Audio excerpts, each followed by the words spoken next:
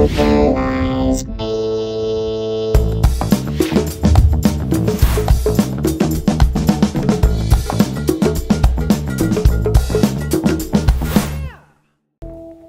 Let's take a look at some of the topics we're going to cover in this video series.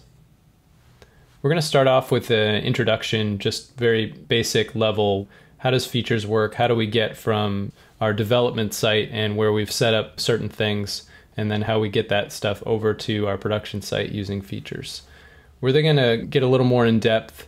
We'll look at the actual code that we've generated using the features module.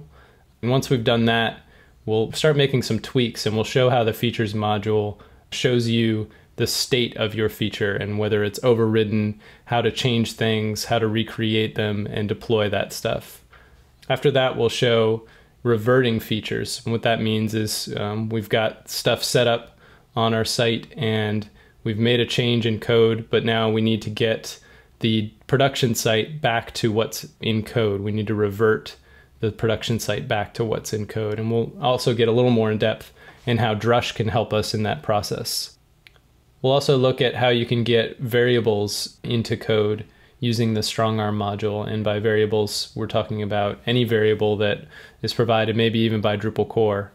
We'll show how to get those things into code and be able to deploy those to a production site. We'll then take a look at how, when you're working with a larger team, you can run into certain situations where you have conflicts between what one developer has committed and another developer has committed, and start to look at how Git can help us resolve some of those conflicts.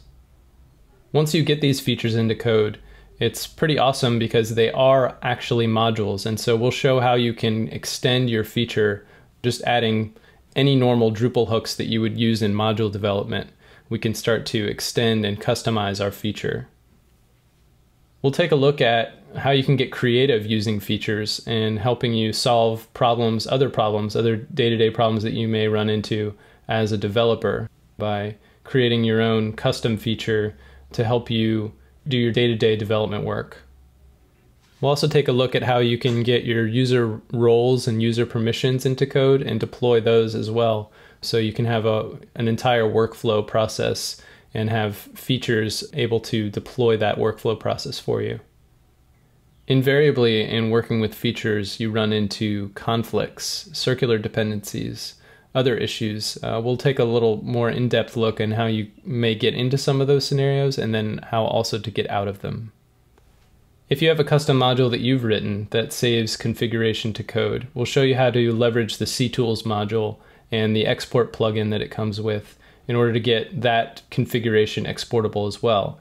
Then you can get that wrapped up into a feature module and deploy it to your production site.